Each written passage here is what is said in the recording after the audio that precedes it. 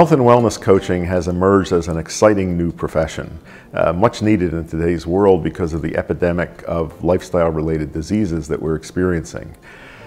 The education of most healthcare professionals has not included enough information on lifestyle influences on health and risks of disease, or on methods to encourage people to make changes in how they eat, how they exercise, how they handle stress, and so forth. I think that the University of Arizona's Andrew Weil Center for Integrative Medicine has the most comprehensive and useful coaching program around.